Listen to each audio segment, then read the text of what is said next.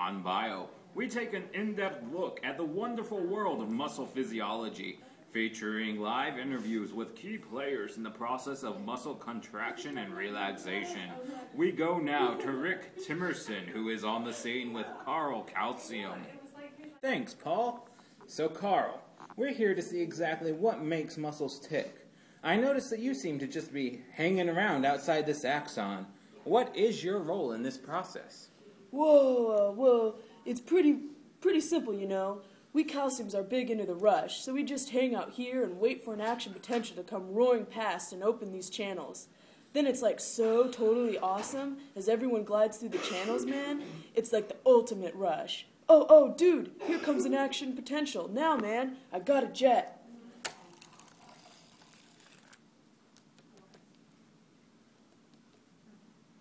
Well, one of the privileges of being on location is going along for the ride. Let's head on through this channel and see what else we can find. Yoo-hoo! Howdy. You're not from around here, are you? No, I'm actually just visiting, trying to gain a better understanding of the physiology of muscles. Well, it's a pleasure to meet you. I'm Annie Acetylcholine. Nice to meet you. What exactly is your part in this process? Well, I'm really laid back. I just like to go with the flow. I hitch a ride on one of these here synaptic vesicles and I just go where it takes me. Usually when all these calcium fellas come barging in here, it's our cue to just head for the exit. Come on, I'll introduce you to some of my friends. All right.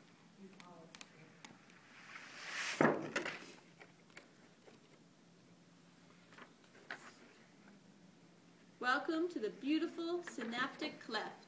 Wow. What do you do here? Well, this part's easy. We just float around and hang out wherever we fit in. Hey, Annie, what's up, girl? I haven't seen you around here for a while. Nikki, just showing the new guy here what to do.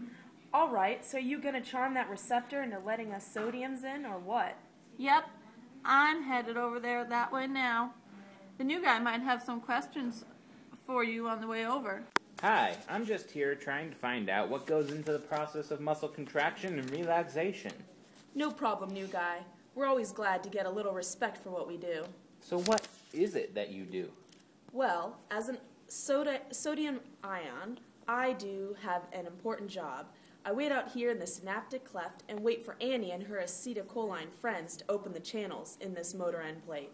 You see, once these channels are open, a bunch of sodium, myself included, will head through the motor end plate and inside the cell. Since we're all so positive, and the inside of the cell is more negative, a depolarization occurs. I guess you could say we're the ones who get the action started. Once this channel opens, I'll take you through and you can watch the process. Cool. I just have one more question for Annie before we head in. Annie, you acetylcholines are really good at going with the flow, but it seems like your job is done now that you have alerted the receptors to allow the sodium into the cell. Now what do you do? That's a good question. You see that guy over there? His name is Abe Acetylcholine Esterase. He and the others like him will help me and all my acetylcholine friends get back inside the synaptic knob, where you and me met. Thanks for all your help, Annie. Nikki's going to show me what depolarization is all about now. So you see, all we sodiums have to do is take our positivity inside the cell as some potassium moves into the synaptic cleft and the depolarization occurs, instantaneously sending an action potential across the cell. Hey, I'm Annette. Go ahead and follow me if you can. You'll catch a glimpse of what an action potential can really do. Thanks. So do you just travel along the sarcolemma? In a sense, we're going to take a trip into this T-tubule up here, which is really just an extension of the sarcolemma. As we head into the T-tubule, I will try to help you understand some of the pieces that make a skeletal muscle cell. A muscle is made up of many cells or muscle fibers, known as myofibers. A bundle of myofibers is called a fascicle. As you examine an individual muscle fiber, it is made up of smaller fibers called myofibrils. Each of those myofibrils are made up of other myofilaments, which you will learn about a little later. You can find other organelles in the cell, such as mitochondrion or sarcoplasmic reticulum. The part of the sarcoplasmic reticulum neighboring the T-tubule is known as terminal cisternae. As I race past the terminal cisternae, I notify them that it's time to release the calcium stored inside. Here they come now. Hey, Thanks for getting us out of there. It was totally crowded. Who are you? I'm Corey Calcium. I've been cramped up in that terminal cisterny for a while, but Cal finally let us out. Cal? Yeah, Cal Sequestrian. He's in charge of making sure all of us calcium in the terminal cisterny stay out there even when it's overcrowded. Wow, that sounds like a pretty important job. I'm sure it is, but right now, I gotta get over to see Tori. Hey, Tori, this guy's following us all around, trying to see what we all do. He might want to ask some questions, but he's totally cool.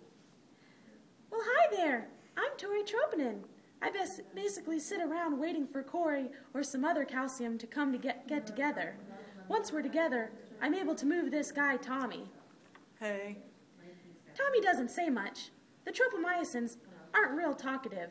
He spends most of his time covering up the active sites over on Actin.